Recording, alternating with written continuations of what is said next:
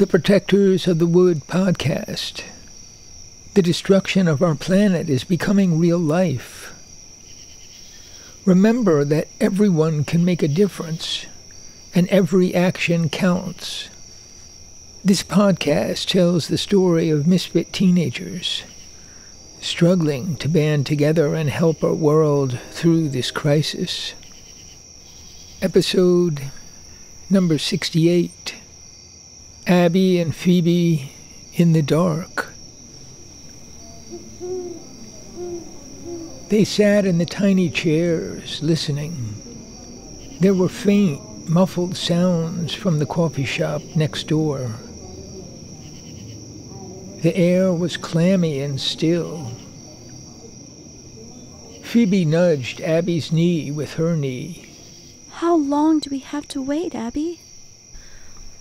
Long enough for the crowd and our friends and the police to leave.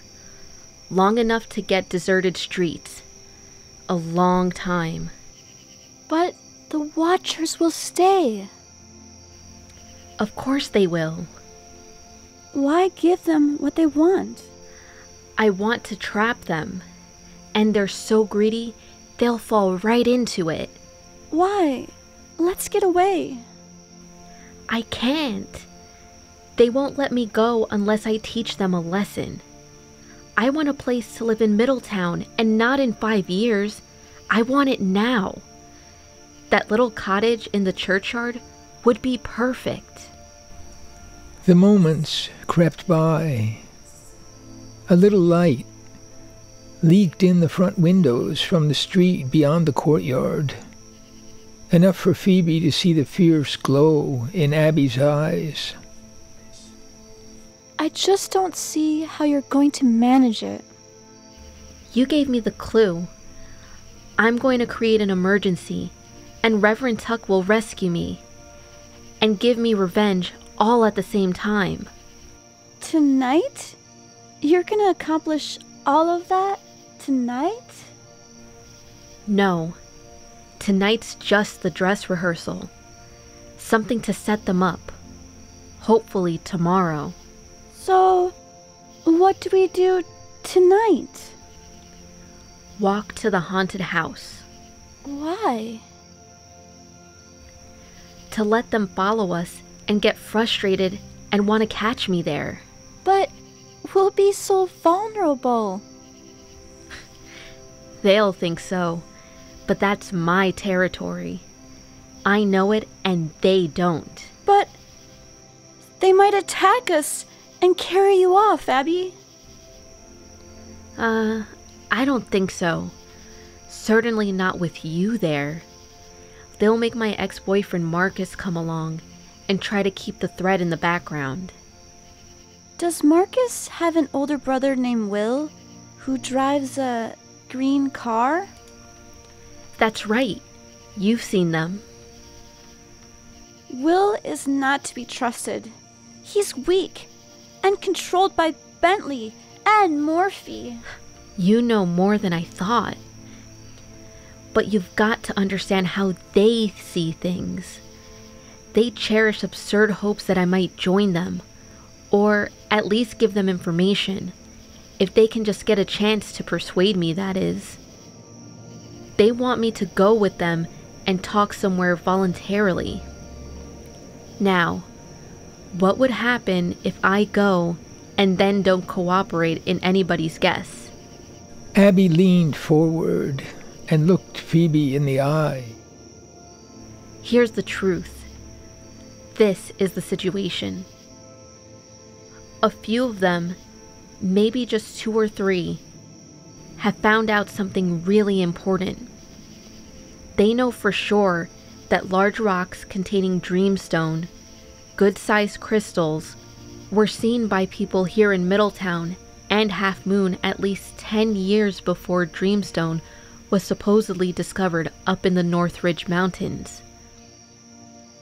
But they're not exactly sure where those early pieces of dreamstone were found.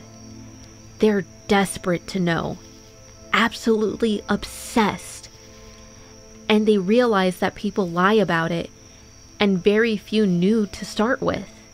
It's a well-kept secret. So they're hoping Marcus can get me to let the truth slip out. It's in their interest to talk to me with as little violence as possible. As long as they think this opportunity is on the horizon, they'll wait. But after that, all bets are off. Abby, this is over my head. All I can see is that we'll have to escape somehow. Of course, through the forest.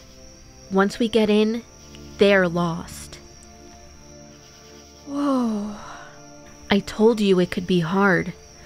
Believe me, I've tried all the alternatives, but they just won't leave me alone. And what about tomorrow? Isn't tonight enough? No. I need a more public emergency. Something to attract Reverend Tuck's attention and make them look like fools. I think the weather will be on my side. The storm's coming. They'll stretch out their hand and get burned. You're taking too many risks. Without risk, there's no emergency. Look, you don't have to come. I can do it by myself. Besides, Wendy's helping me. Abby, I'm coming. I just wish I understood better. I can tell you're leaving things out. Of course I am. Well, fess up. How are you going to create this public emergency? I told you, Wendy's helping me. To do what? I'm going to fly. What? You're going to fly? They were silent for a long moment. The sweat dripped from their bodies. The air was still, and the dark, deserted toy store was silent, except for a rare truck driving down Bridge Avenue. I shouldn't have told you. How are you going to do that? It's too complicated to explain. Try me. You'll misunderstand and get confused. Please. Please tell me. Okay. Wendy has sort of a pole. A thick carving with a spirit in it. She flies. And she's gonna let me try it. Oh, my. Then it's true? Of course it's true. But why don't other people do that? Wendy is special. You should see the things she can do. I can't believe it. So don't believe it. But, you know, Wendy thinks Dreamstone has been around for thousands of years. That explains a lot if you think about it. But flying will be horrible. No one will ever let you alone after that. They'll bring in police and scientists and reporters and God knows what. Don't you see? Even if they did, there'd be nothing there to find. All sorts of strange things happen, and there's nothing to find, and nobody believes it. I'll wait until late dusk, and almost no one will see me. Just the watcher on the house, and one or two others who will be looking. Almost everyone is just like you. They won't believe it. How can you be so sure? Wendy's been doing this for years. It happened since there were people, often in dreams. Phoebe shook her head. This can't be real. I shouldn't ever have mentioned this. Now you'll think I'm crazy and doubt me. It's no fun anymore. I ruined it. Abby gripped her head in the darkness. Neither one dared to speak. Time went by. What do I do now? I have no idea. You saw the giant dreamstone underground. The one they call the mirror? Wendy told me. That's true. So you know where dreamstone comes from. But we're not supposed to speak of it. Phoebe, did you see anything? About me? Yes. Anything about tonight? Or maybe tomorrow? Maybe. And it's good as far as I can see. Ah, I thought so. I saw it too. Do you like me? Yes. Do you think I'm crazy? No, your world just has more things in it than I've ever seen. But you have an angel. Wendy told me. How does she know? Angels are on earth as well as in heaven. I did travel in the stone. I even flew. But that was a dream, wasn't it? Can we try this together? Please? I think we can do it. It's my only chance to have a life. I'm sorry, I don't understand things. But I should tell you this. Guess who helped me in my vision? It was you. You showed me how to follow the old woman. The one they call her. And I'm definitely for certain coming with you, no matter what. Through hell and high water, nothing will stop me.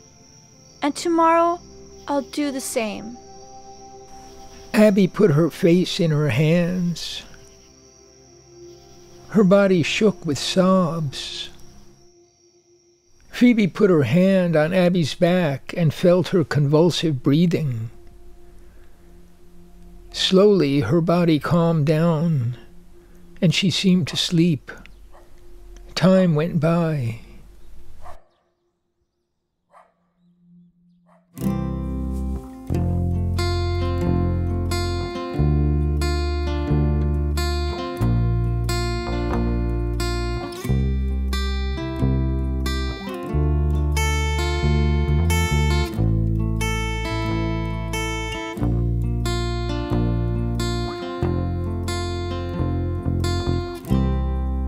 Come follow me. It's alright, you see. There's nothing for you to fear. Come on over here. You can see me through your tears. I'll listen to you. I hear what you say. Go ahead and cry from your heart. I'll see your part. With me, there's always a way.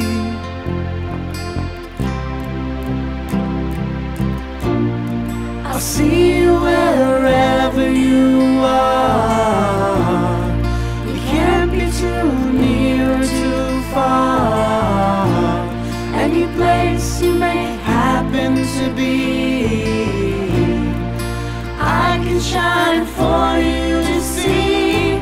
Come close to me, and you'll surely see how life begins all around. See what you found. Just walk through the door. In my world there's always some more. The best is in store. The real story goes on and on.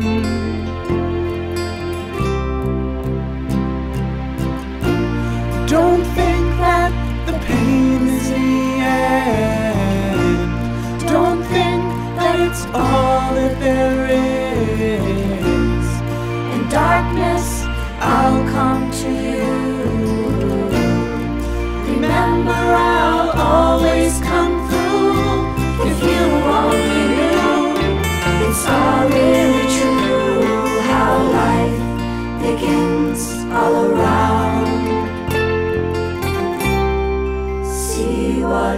found.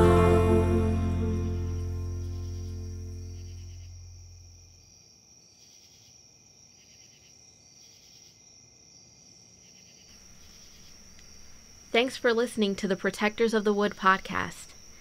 Find all our podcasts, songs, and projects on our website, protectorsofthewood.com. And to all those eco-warriors out there, remember that everyone can make a difference and every action counts.